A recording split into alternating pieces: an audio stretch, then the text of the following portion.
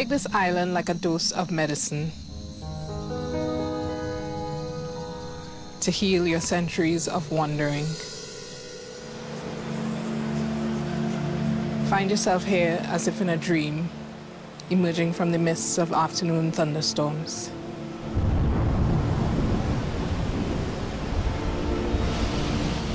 Waterfalls pound your head into shape. Let the sea beat your longing out of you.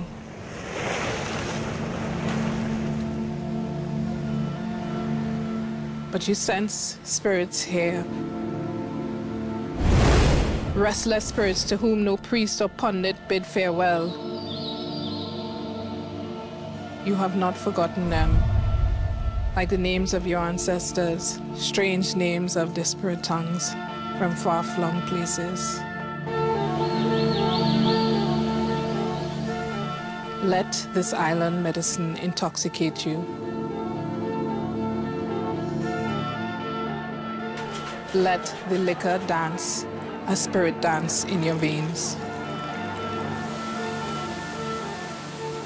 It is paradise lost.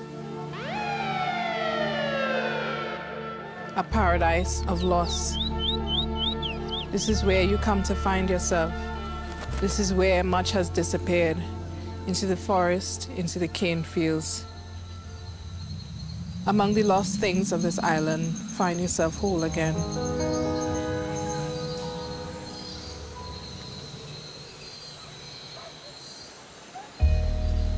For over a decade, the British artist Chris Ofili has made the Caribbean island of Trinidad his home. For me, one of the attractive things about Trinidad is it's still quite mysterious. I've been there for 12 years, and it still feels like it's brand new, completely starting again, and creatively wide open.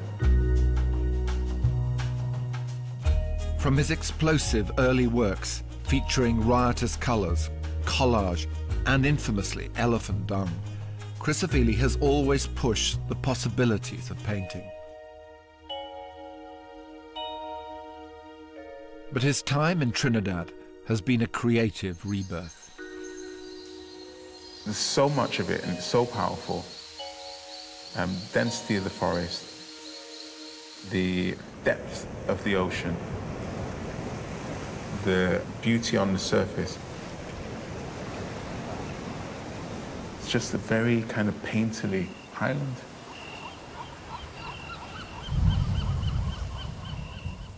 One of my challenges, it feels, is to find a way to bring those elements together and for them to coexist, but still be themselves, still have that character.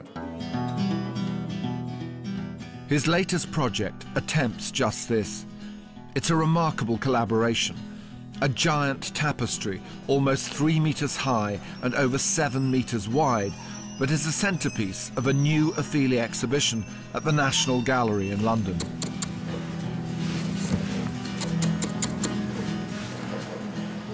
Created alongside a team of master weavers, it's taken nearly 3 years to complete.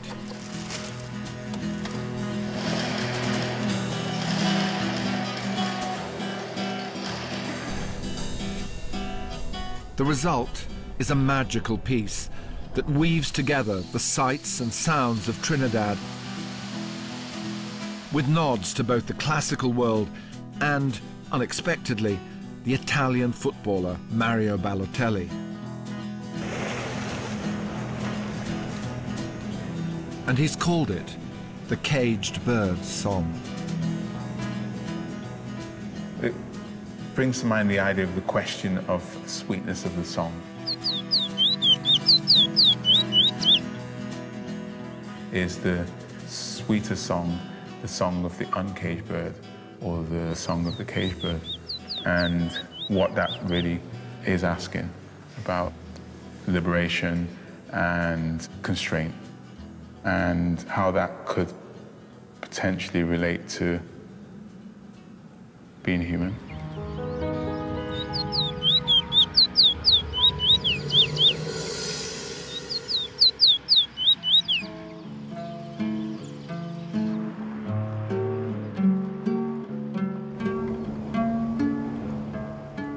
The story begins 4,500 miles away from Trinidad,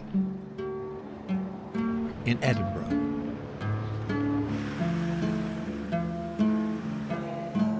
This former Victorian swimming baths is home to Dovecot Studios, one of the world's leading creators of hand-woven tapestries.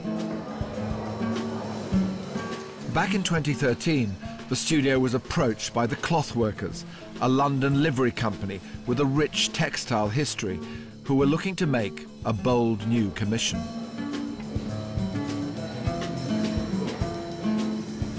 We were hoping for a contemporary, a modern, vibrant tapestry, and we were looking for an established, outstanding British artist.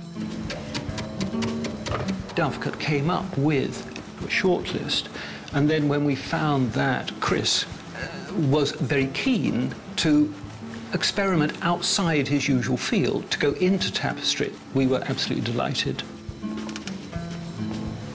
The Cloth Workers wrote and asked if I would consider making a tapestry for their dining hall, which to me at the time seemed like a commission, which is something that I would normally run away from, because I felt that the fear is that they would want to have a say in what I produce, which I think raised a level of anxiety that I didn't really want to take on.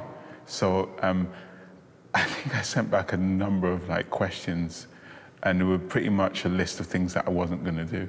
Like, I didn't want to see where it was going to go, I didn't want to meet them, and I didn't want to have a conversation about content.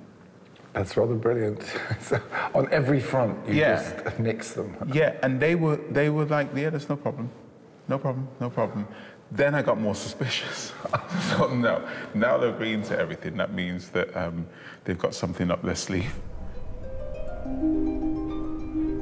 The way that Chris works with colours really is fascinating, and we thought that would very much fulfil the bill. We wanted a Chris Ofili piece. We wanted him to be happy. At home in Trinidad, Ofili created a vibrant design for the tapestry, a triptych painted, rather mischievously, in watercolour. I thought about watercolour because the subject is pretty much about water and fluidity. And I also thought it would be funny to see if the weavers could actually weave water. So I found myself making the watercolour and trying to release the pigment even more, and almost giggling at the fact that it was almost impossible for them to achieve it. There's no way they're going to be able to do this, so let's just sit back and watch. But when I came with the watercolour and met them, they had a kind of solidity to them and a confidence, creative confidence about their own process. Thankfully, they were really open to the challenge of it, and also open to the mystery as to whether or not they could achieve it.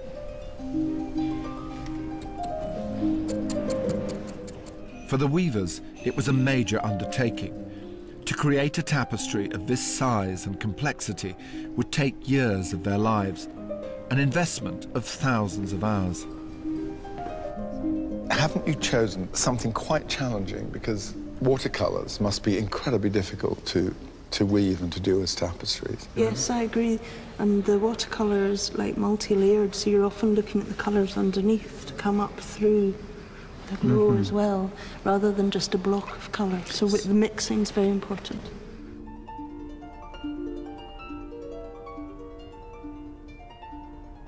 Day one, they did a colour strip, wove it in front of me, and they started to put together threads to make that turquoise fizz in front of my eyes when you look at it as a solid colour.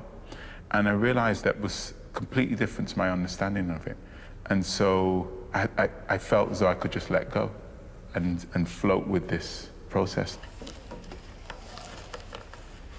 These are the bobbins that we use for weaving with. If you're wanting to weave something that looks all the same colour, but you don't want it to look flat like cardboard, you would make a mix with very close colours, and then it would just gently look like the same colour.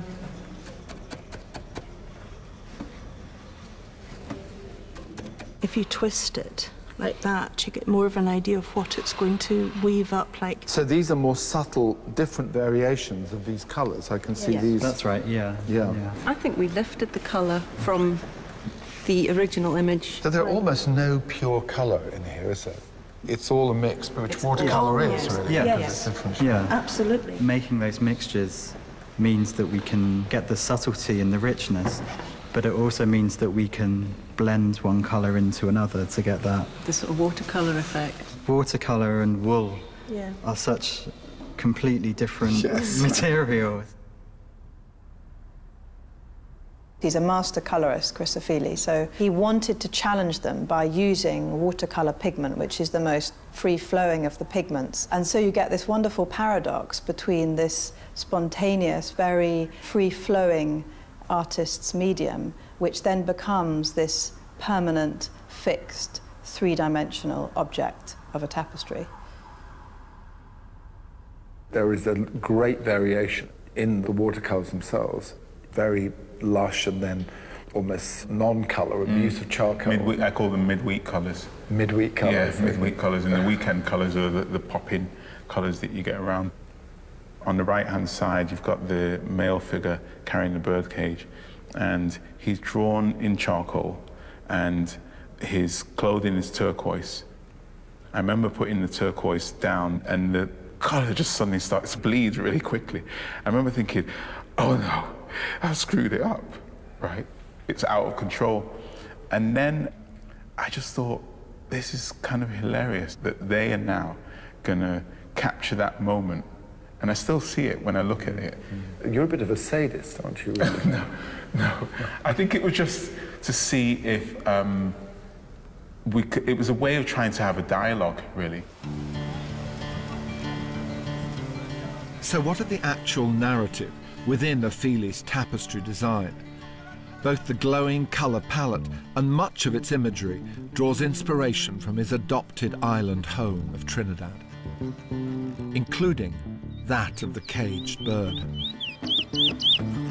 I could go into full investigation and try and get to the bottom of the caged bird phenomenon, but I like to almost observe it from a distance. You could be running around the savannah and somebody would come in towards you, walk in, and they're carrying a little bird in a cage.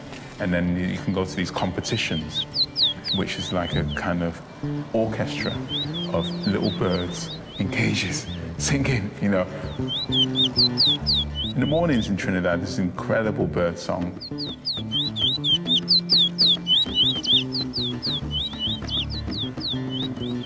Keeping songbirds is a surprisingly macho subculture on the island. The birds are fed a local seed grass known as crab-eye to help them perform to the best of their abilities. I grew up into it. My grandfather used to mind them, my father, and now I have them. Right? I inherit some of them even from my grandfather. These birds just live long. These birds live up to like 30, 35 years, human years, in cage.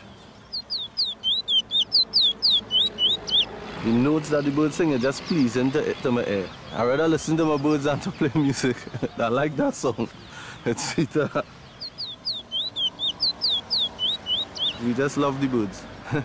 It's all about the birds. I haven't to this day got myself my own cage bird, but every time I go to somebody's home and I see one there on the porch, I do think it's a beautiful thing to be able to have around. Some of the songs of these cage birds are just divine, really, really divine. So sweet, and they really just kind of captivate you and throw you into another kind of world, really. I know you're right, baby, you might miss me when I'm gone. See, baby, when I'm gone. Chris, he appreciates what we have here. Now, this place is just such a rich bed for anyone who wants to study culture and people and the various nuances associated with such, you know, especially those who have a you know, particular creative energy. I think it's very, very inspiring. Very inspiring.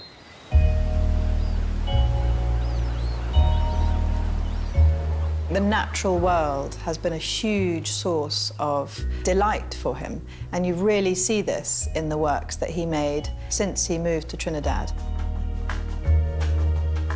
It's a tropical world. The colours are more vivid. The birds sing more loudly. The sun shines more brightly. He's not the only artist to have moved to that kind of island paradise in the past.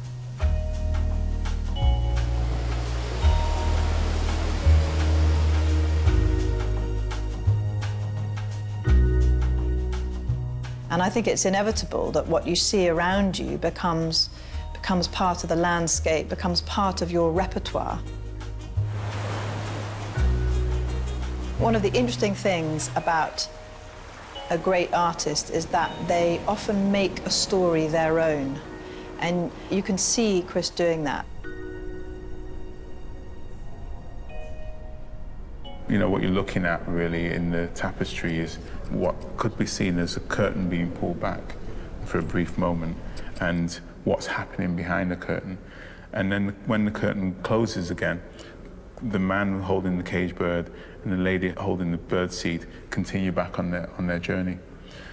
But just to try to understand the journey you went on, this is in the end one image, but you went through lots and lots of different stages. You didn't just arrive at that idea. There was a point at which I was quite clear on what the image was going to be, but I wanted to be able to render it with ease. And so in order to do that, you kind of have to go through a few different iterations, really, of the same thing to see what happens when a curve moves left instead of right, or a stroke is done from the bottom up or top down. And it's just to see which flows better. And the fluidity is also part of the process of making, and not only just the image itself.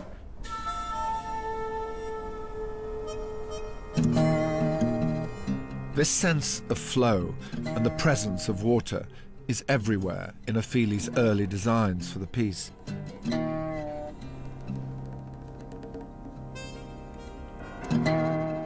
A couple sit by a waterfall with a river swirling around them.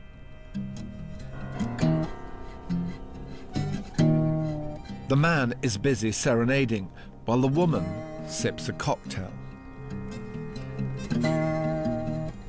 And the cocktail is being poured by a strange, abstracted figure based on an image of the Italian footballer Mario Balotelli in tears.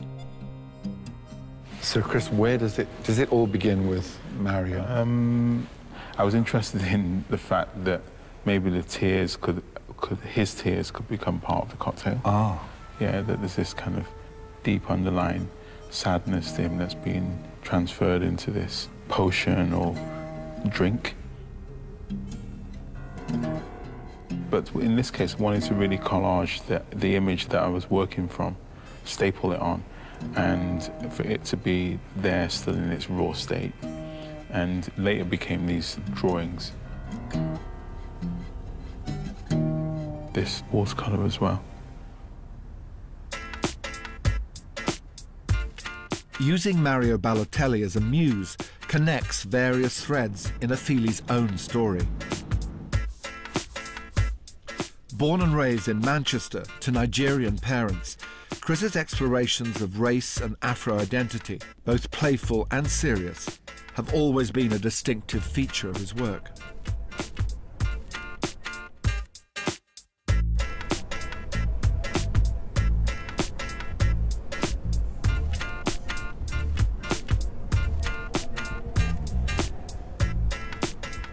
In 1998, he won the Turner Prize for paintings that included a poignant depiction of Doreen Lawrence grieving her son Stephen's brutal murder.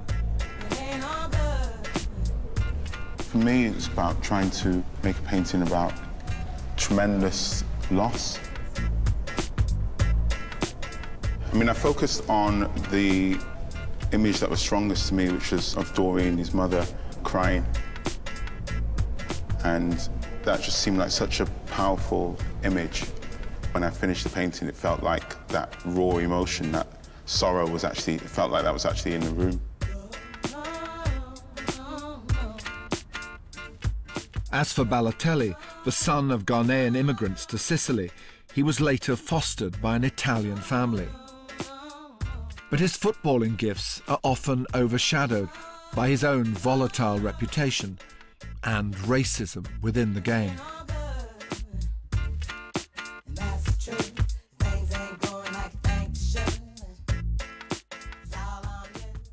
I'm a Manchester United supporter. He played for Man City, so I can't in my heart say that I think he's a wonderful footballer, right? Because he's wearing the wrong colour shirt. But I think there are other qualities to him that are outside of his abilities as a sportsman. Qualities that seem much more mythical. I think, you know, the fact that he's an Black African Italian. He is complex, he is mischievous, but also tortured.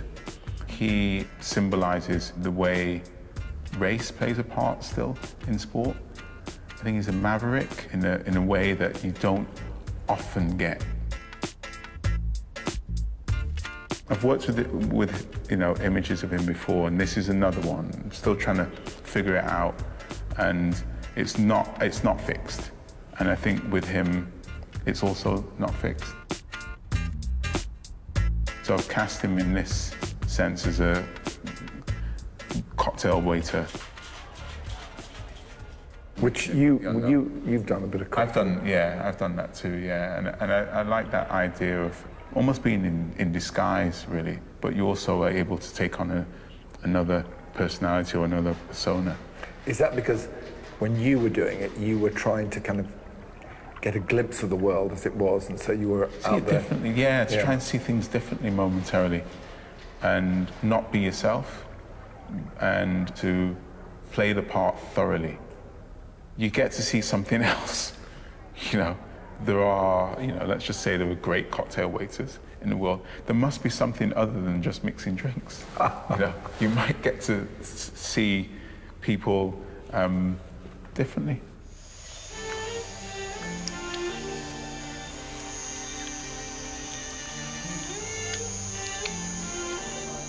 Adopting masks and alternative personas has deep cultural roots in Trinidad.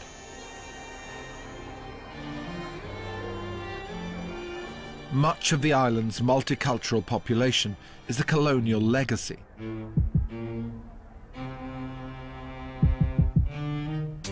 Generations of African slaves and indentured Indian labourers toiled on its sugar and cocoa plantations. When we think about the Amerindians who lived here, that this place was based and constructed, if you want, on their slaughter. You know, on African enslavement, Indian indenture. And these are things which we have to look at to see where we go from there.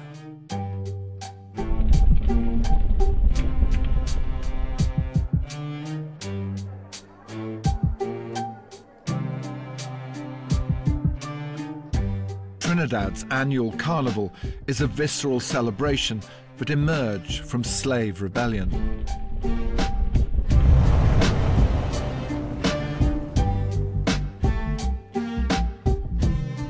When rebellion is put down, as most of them have been, the idea that people revolt on behalf of or against do not disappear.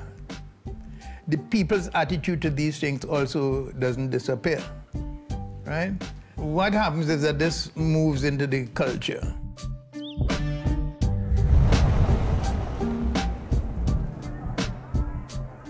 And that is why art and culture functions in such, you know, subversive ways in a kind of way, because you're looking for them to frontally to be saying one thing and then they're saying something else, you know.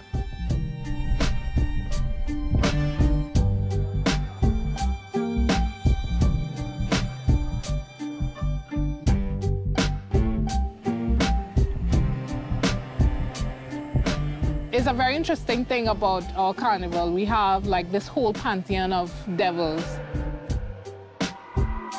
In our mythology, we have so many shapeshifters. You know, there's so many characters that change perspective and change their outward appearance to achieve certain things. When you put on a costume, especially a Blue Devil, you become uninhibited. You know what I mean? So your energy is raw. It's raw. You kind of cast away your inhibitions. And as you see in Trinidad, you free up yourself. It's flowing and it's free. I don't know, maybe that's part of what Chris, he experiences here, a certain level of freedom.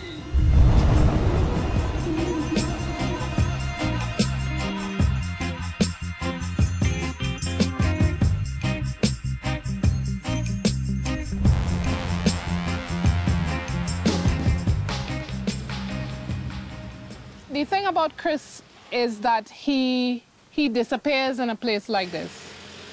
He doesn't stand out in that sense.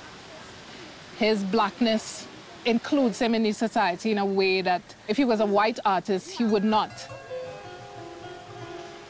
His otherness is different here than it would be in England.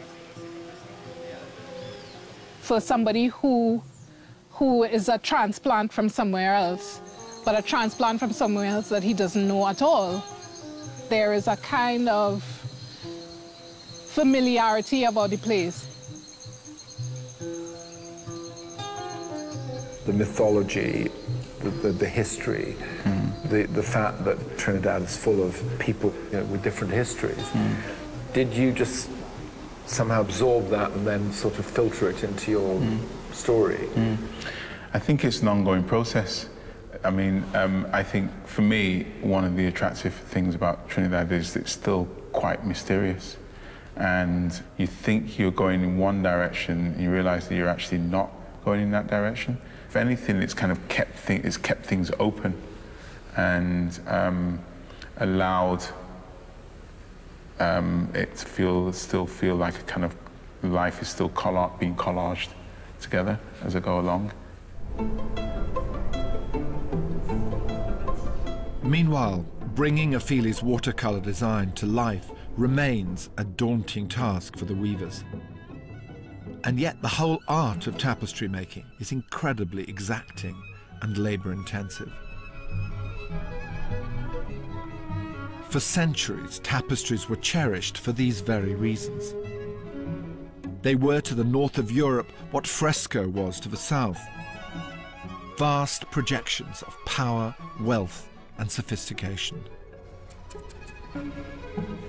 Henry VIII's personal collection would have stretched 3 miles if laid end to end.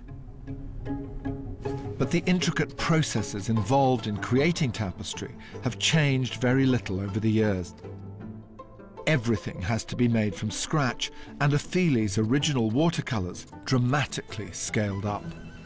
One of the reasons we were really looking forward to working with Chris after his work doing some set designs, the backdrops for the ballet, we thought that he can imagine his work on that sort of scale. And so we knew that they would work well. That's a photocopy, is it? Yeah. Yes, you can see at the bottom it says, please enlarge by 877%. So from that we get a line drawing that we call the cartoon. So you can see these lines here, which is quite a laborious process. Is it? Why is that? Each mark has to be made not just on the front of the warp threads, but also all the way around. Wow, I can see what you mean. So this could take weeks. When we're looking at the lines that are actually on the warps, we are constantly referring back to the image with the small cartoons sitting over the top. Already from this conversation, I can see how exhausting this must be. You've got to work systematically through the image. At the back of the tapestry here, you can see as the tapestry's woven, it's rolled down onto this bottom roller. So these are sections which have already been woven. Oh, that's beautiful. Then once it's rolled down, we won't see that again until the tapestry is cut off the loom. Over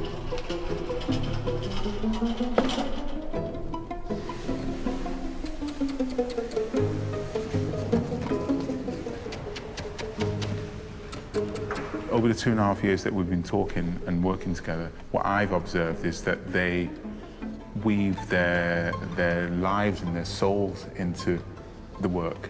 So it's not something that you can just sit around knitting, chewing gum and watching daytime TV at the same time. You really have to be engaged fully, but also in some ways quite detached, you know? Because you can't, I mean, when they're doing it an inch at a time, or whatever it is that they're able to do it. So it's millions of decisions. I know, and yet you can't see the whole. So the emotional engagement, which goes into, and which you can see in the result, is all the more surprising. Yeah, because there were passages in there where they may be in a kind of meditation on greys and greens for 3 weeks, and then it shifts all of a sudden to a violet or a turquoise. And I know that at those moments, they're almost like kind of woken from reverie or a dream, and they're like, you know, is this too much? You know, is the shift too drastic? What happened? And I think that comes out of not being able to see the image. It's just suddenly there's a kind of jarring. At the center of this is this sort of magician figure. It's something very playful about it, but also very mysterious about it. You don't know quite, that pouring of a cocktail in there, you don't know where it's going to go. It's green, yeah, it's a green cocktail. It's unknown if it's poison or if it's enhancing. It's falling as well, so she's unaware that it's falling into the glass. She's listening to the music. Yeah. Yeah, she's listening to the music. The guy's playing some beautiful music by the waterfall, and she's drinking a cocktail. I like the idea that in the foreground, you can almost feel the spray from the waterfall on their faces.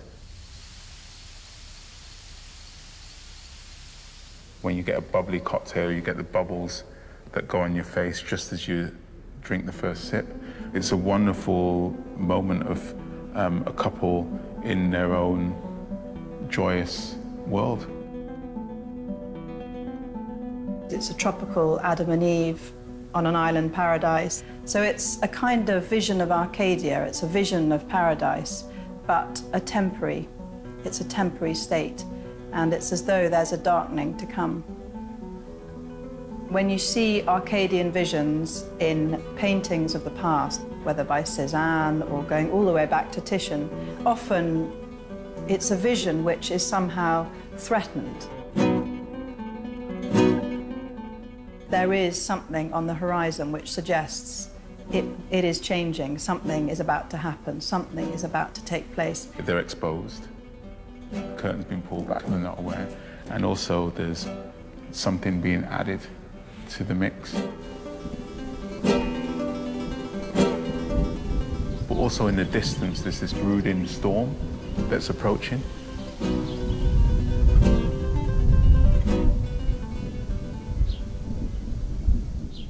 Trinidad is a land of extremes.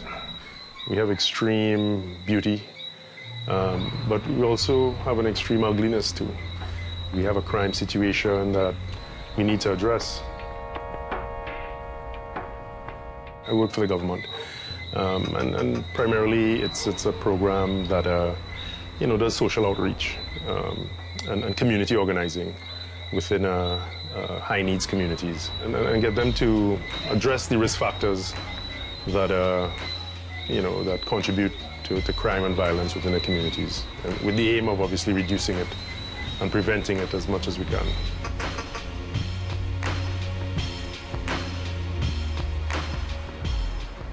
It's a kind of paradise that is not without problems. It's riddled with problems. But for me, that makes it, dare I say, more attractive, because you're looking at the kind of reality. It's not hidden away, it's truth. At times, it's almost too true, Newspaper photography really spells out what happened when that person was murdered, You could be sat looking at the most beautiful rolling hills in the background at the same time as looking at, you know, the daily news, which is harrowing at times. Me and the devil walking side by side. Me and the devil walking side by side.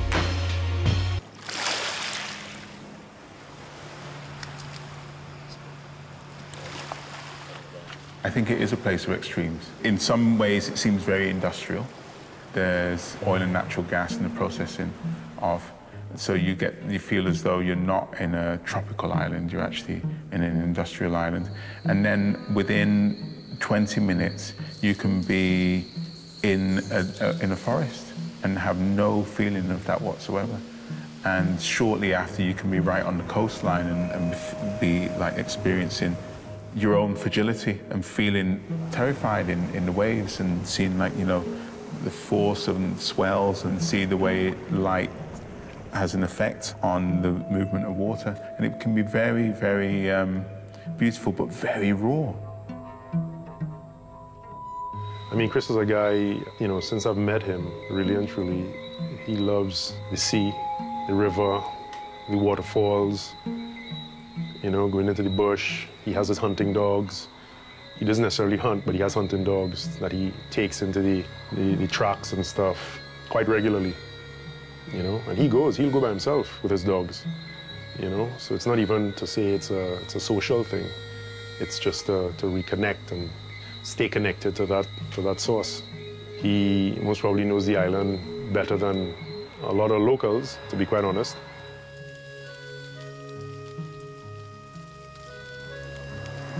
You don't see colors like this anywhere else. As far as I know, Chris actually works with those people who make paint to get the specific color, you know?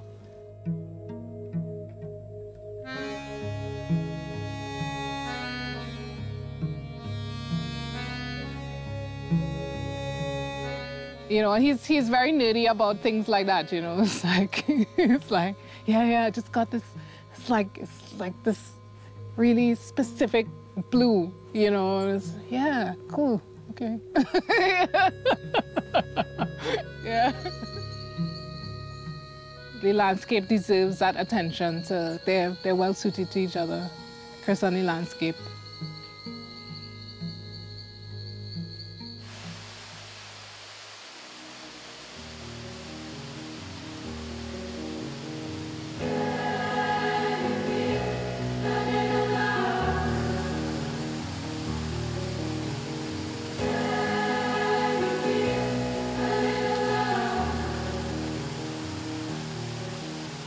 Places that I've gone to, like various waterfalls, it serves me best to visit and revisit and revisit and revisit. Whereas I think in other instances, you feel as though you can get it the first time. Maybe a bit like a waterfall, this kind of never-ending process that it never quite is the same. And maybe what I'm really talking about is the power of nature rather than just us as human beings. This hunting, this is part of what you're doing. You're looking, you're seeing, your mood is changing, you're seeing things from a different perspective all the time. It's conscious, I'm consciously going to be inspired by something.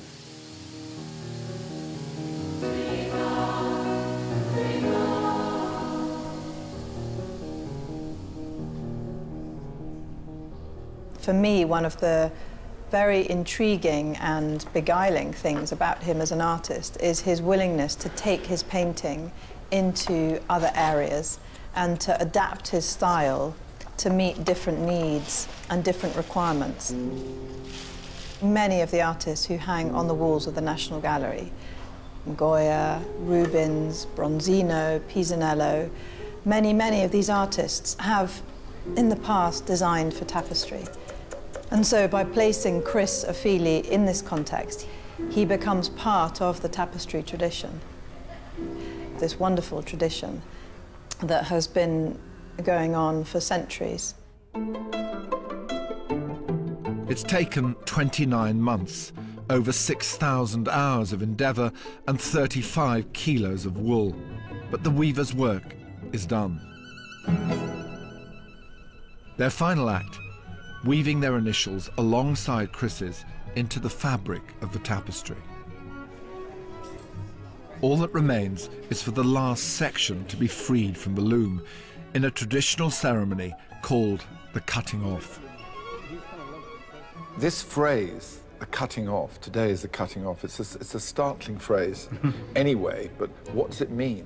I guess the thought is that it's quite final, and after that there's very little you can do to change the outcome. You know, all of our efforts have already happened. There's a sense of relief as well sometimes that that's it finished. Yeah. And it is what it is now.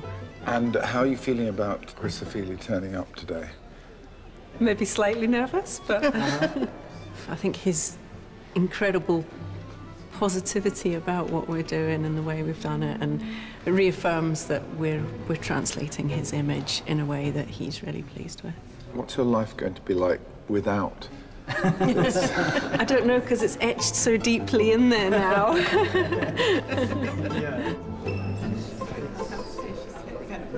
Good to see you. Yeah. Yeah. Exciting moment. Absolutely. Thanks first, Chris, to you. I wonder whether I might just paraphrase, and I don't know whether I'll get this right, but it was a Hermann Hesse quote, "In new beginnings dwells a magic force." And I think we really sensed that there was a magic force, Chris, the first day that you came to the studio and took time to talk with the weaving team, to talk tapestry and to explore ideas. And so that magic force seems to have gone on through the 3 years of this project. And so how appropriate, of course, that the exhibition in the National Gallery should be called Weaving Magic.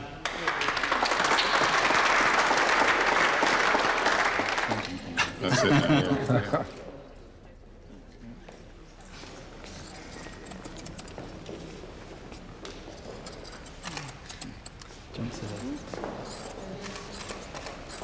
I like it, nice confidence. Yeah, let's get this over with.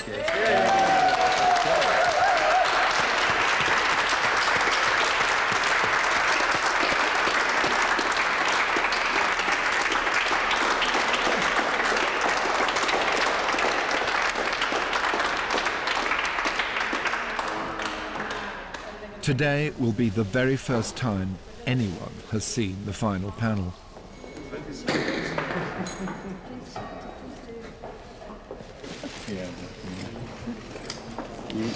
Go and do the make-a-wish at the last one. The last bit? Yeah, go on. Yeah. Nice.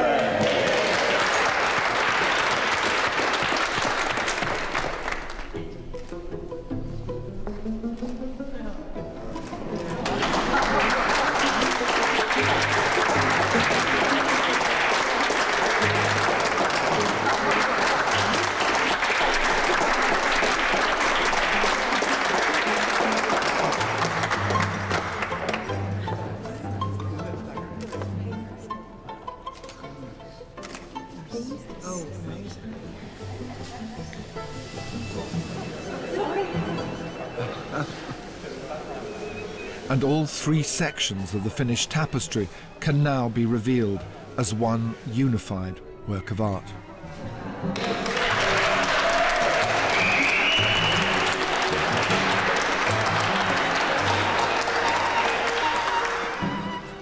When you saw it today, what impact did it have on you? What did you make of it? Spellbinding was the word that came to mind. There is a kind of magic in it, really. I know how it's been made, and I understand it, but still, you know, still you're looking at it, you're like, hang on a minute. That's a pool of pigment, but it's been rendered in wool. But it's still a pool of pigment. They still managed to maintain those qualities.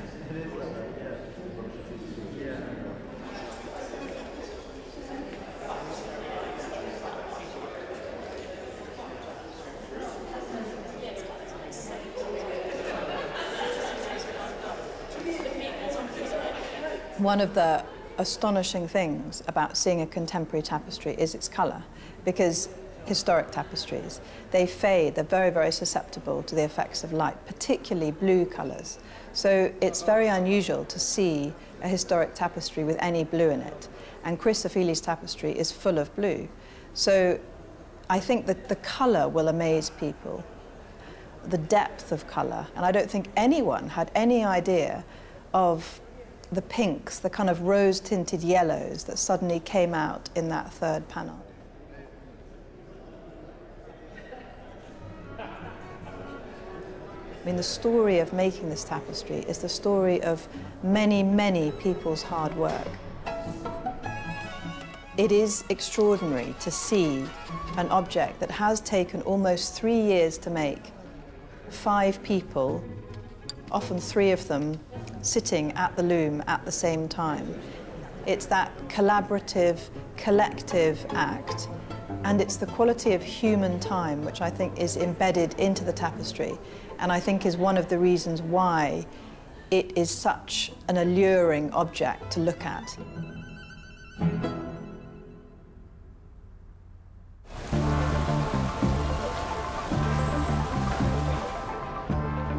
For his National Gallery exhibition, Chris Ofili, the master conjurer, has one final flourish up his sleeve. In a complete transformation of the gallery's Sunley Room, he's worked with scenic painters from the Royal Opera House to adorn every inch of wall space with a towering frieze of androgynous dancing figures. When I decided that I was going to paint the room with this imagery, I still never knew how it was going to relate to the colour decisions that we made in the tapestry. And in a way that excited me because I was really anxious to know if that was going to work. The only thing missing is the tapestry itself. To mark the occasion, Chris has brought his kids along for the install.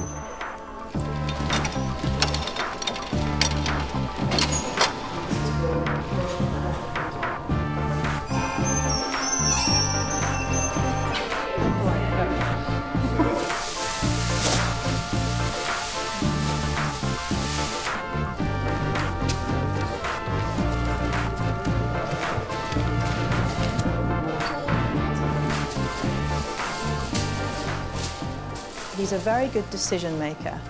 He holds back, but he knows when he needs to make a decision, and he always makes a good one. Where was it? Yeah, do you want to put it there then?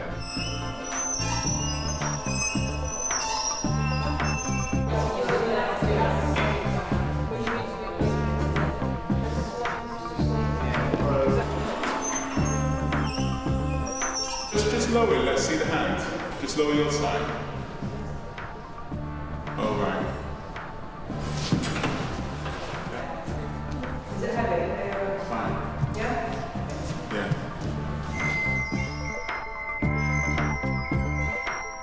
Hanging giant tapestries, though, is harder than it looks. Yeah, it's doing something weird. Yeah. Yeah, thank you. That's brilliant. Thanks.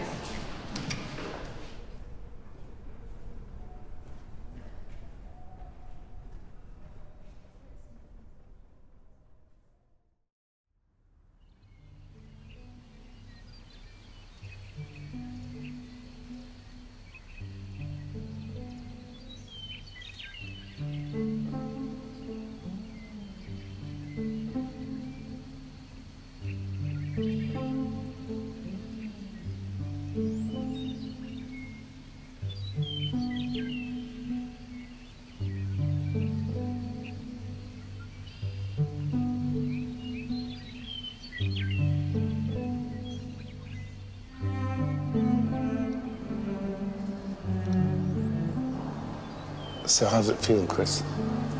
Every time I come in, I'm still a bit like, wow, what's going on here? You know, still trying to figure it out. I enjoy the grisaille of the walls and then this popping out of colour. The whole room and the images contained within the room feel like a dream state.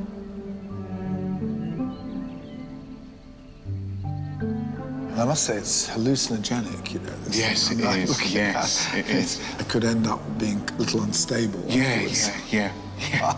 Yeah, you step back and you're like, whoa, there's a lot all of a sudden.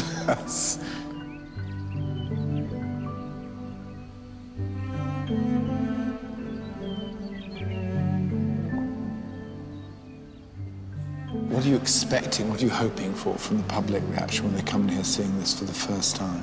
I hope in some ways that the people visiting can almost approach this in a similar way that the weavers did, that they can find an opportunity in being in this room to immerse themselves somehow in the work. My first feeling was, wow. The colours are just amazing. I love the feel of it. It's just a really sort of stunning but subtle effect. I don't know how they did it. And what's this mysterious liquid flowing into her cocktail glass? It looks like it's flowing. There's no end to it, really. It could go on and on and on.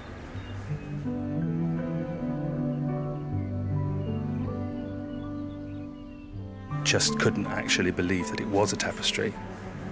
The bleed across in the greens and the purples, it just takes your breath away, really. I mean, the main feeling that I wanted in coming into the room was to give it a kind of temple quality, that you are walking into a room that is depicting something that's not necessarily of this time and place, and that it's a place of worship in some ways, but a place of joy and repose in other ways. And that the tapestry is the main feature in the room, but also is part of this narrative. But it was important for me that it's not fixed, that somehow the stories got lost in time and that we can bring our own meanings to it. A bit like when you go and visit ancient spaces elsewhere, that you can understand it in terms of its power and what the meaning it may have had in the past, but it's not so clear what that is now.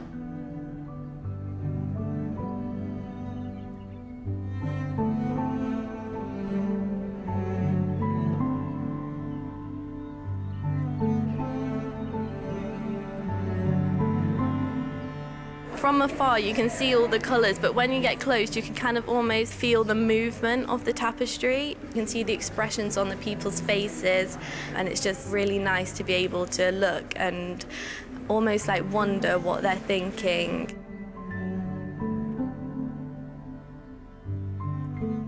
No matter how close you get to it, it's still a mystery. Every one of these lines is different. Yeah, because these lines are charcoal, and then these areas here are all like little flecks of charcoal that's floating in the watercolour and then settle. Some of the things for me that are arbitrary for them have to be absolutely deliberate. So the breaking up of a line of charcoal, when it's magnified, how many times they magnify, become other colours. Yes. And they have to register everything. And in their diligence, they create something completely other. And that's where I think in that gap of their intention and what they achieve, that's where the magic occurs. In the cloud, that really seems to be a sort of explosive, doesn't it? That's what that feels like. It feels like it's sort of out of control. You can almost hear the rumble. You've got that kind of lushness, but also there's sort of quite stormy skies. Wonderful contrast, really special. When I think of the world we inhabit, everyone will think, oh, this was done digitally. Yeah. Everyone will imagine this was done in that way, and it wasn't. It was done by hand over days and weeks and months and years. I mean, that's what's, oddly enough, what makes it so mysterious and special. I think so. I think something happens creatively when human beings don't exclude their soul and spirit in the making of something. And when it's over a long period of time, I don't think you can exclude your soul and spirit. And you see that somehow that will translate in the work. I actually think it's quite an ancient approach, because our relationship to time now is changing. Our emphasis now is on doing things quickly rather than what happens when we do things slowly. So I think in terms of making art, though, when things are done slowly, because they can't be done quickly, we get something else.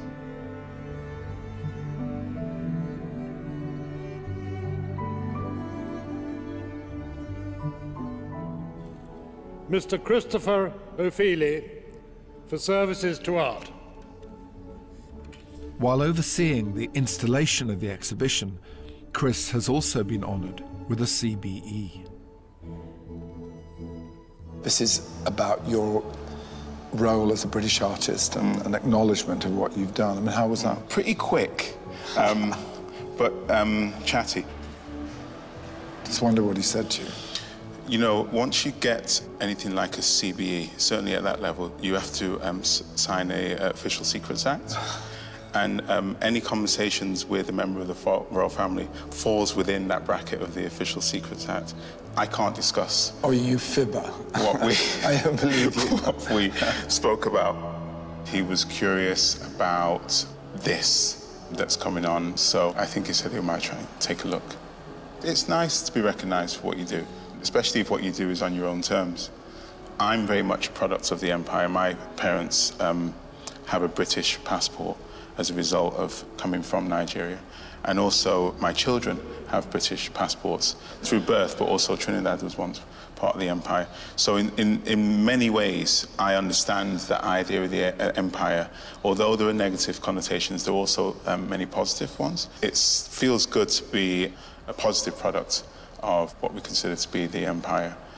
Here you are. I mean, I see you connected to this and to Trinidad and to Britain, and to Nigeria and all these other places. But also you're connected to Titian and Goya and Rembrandt and this great tradition of art, and that's obviously important to you. I think I would be the first lamb they would slaughter if I was in amongst that lot. But well, you are amongst that lot. They're next door. Yeah, actually, yeah. It's a privilege to be looked at by the same audience that has just looked at a Titian. And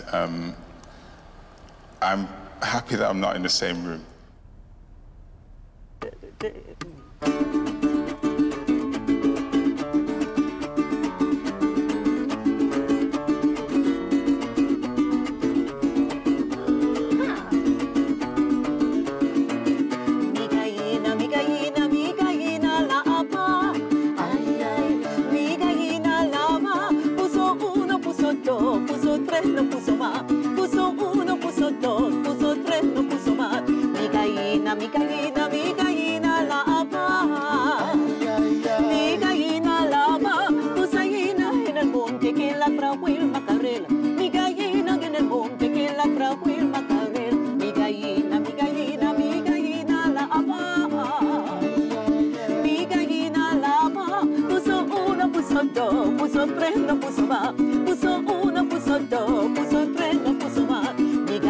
Mi gallina y en el monte vino a ver, en el monte vino a ver, mi gallina en el monte que la trajo el macarrero.